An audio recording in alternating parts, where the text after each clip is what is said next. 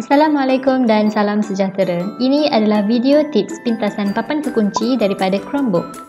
Anda boleh menggunakan pintasan papan kekunci ini bagi membantu anda menyelesaikan beberapa tugas dengan lebih cepat. Saya akan tunjukkan cara bagaimana untuk ambil screenshot daripada Chromebook anda. Ada beberapa cara untuk ambil screenshot daripada Chromebook.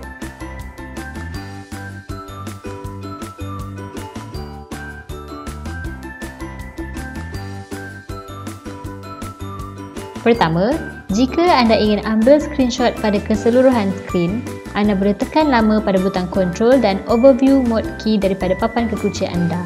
Anda akan dapat lihat kotak notifikasi kecil di sebelah kanan bawah seperti ini. Anda boleh klik di sini copy to clipboard jika anda ingin memasukkan dalam apa-apa dokumen ataupun perbentangan.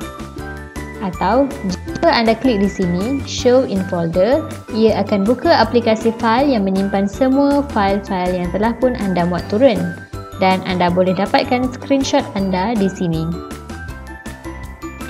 Ataupun jika anda tidak klik pada kotak kecil tadi, nanti anda boleh klik ikon launcher di sini di sebelah kiri bawah skrin dan klik pada aplikasi fail.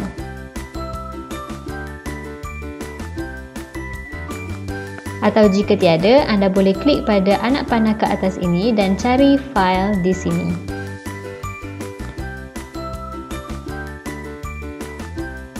Dan screenshot anda ada di dalamnya.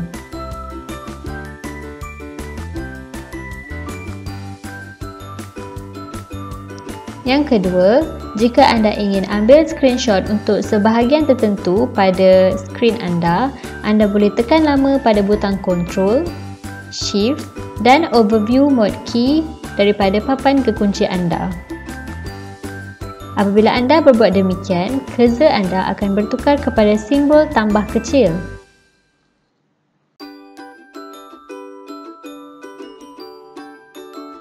Sekarang, anda boleh tarik dan seret. Dan anda boleh pilih bahagian daripada skrin yang ingin anda ambil sebagai screenshot. Anda boleh lakukan perkara yang sama untuk lihat screenshot yang anda ambil daripada kotak notifikasi kecil di sini. Jadi, itu adalah beberapa cara untuk ambil screenshot. Terima kasih.